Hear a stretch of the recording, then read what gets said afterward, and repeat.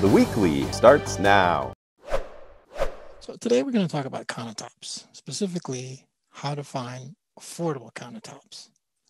Now, finding attractive and durable countertops is easy when you have the money, but things get tricky when the budget is tight. So if the budget permits, there's a wide range of options. You have quartz, you have marble, granite, soapstone, volcanic stone, exotic hardwoods, quartzite, and the new category, ultra compact surfacing. And in most cases, there's a direct correlation between the durability of a countertop and the price. But for some pros and their clients, it's important to balance cost with durability. Now, there are affordable options such as ceramic tiles and laminate, but they tend to have maintenance issues or practicality issues, or sometimes consumers simply just don't like the look. So the challenge is to find one of the desirable materials at an affordable price. Well, I talked to some architects and designers, and they had some ideas on how pros can achieve this. The first tip they gave me was that builders, remodelers, designers have to think outside the box. Basically, don't rule anything out.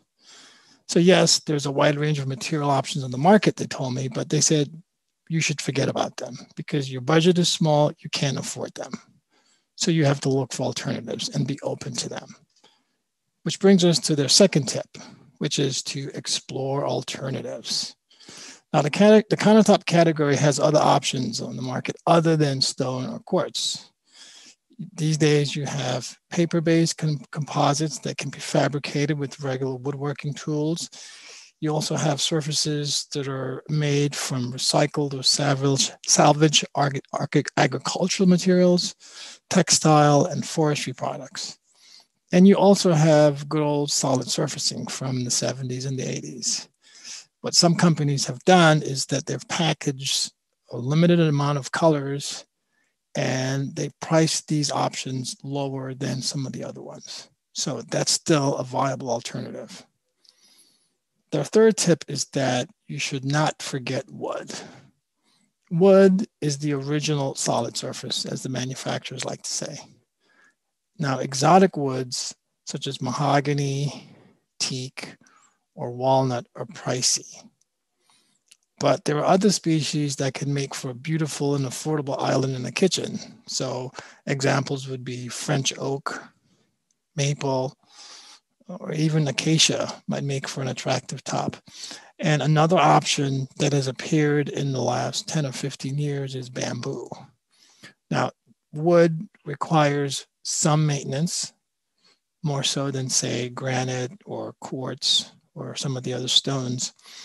And it should be used in a limited capacity around sinks or in particularly wet areas. But when specified correctly, it makes for an inexpensive and good-looking countertop. Option 4, concrete is still a good option.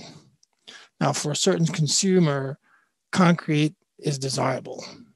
Now, it is susceptible to staining from, say, wine or ketchup, and it can be etched from lemon juice or something. So it does require some treatment. But the material offers flexibility and a creative potential that other materials simply cannot provide. Plus, concrete has gone high-tech in the last 10 or 15 years.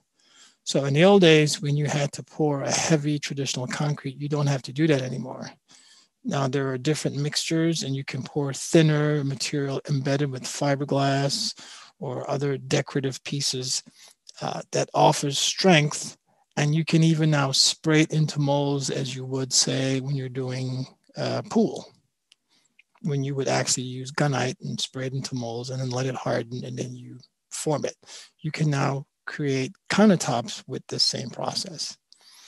And the fifth tip is that if your clients must have stone, you still have some options, but you have to work harder to find solutions.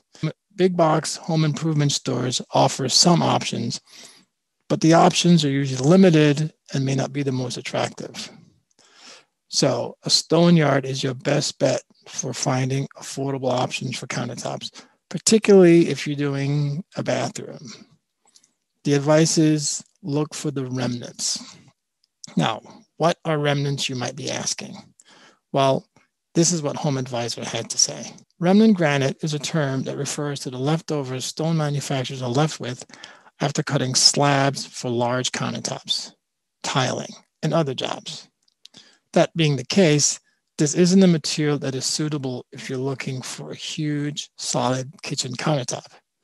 But if you're in the market for something smaller, granite leftovers can be a very cost-effective way to add class and a top-grade material to many common home improvement projects. Hopefully, these tips help you in your search for finding affordable, attractive countertops for your next project.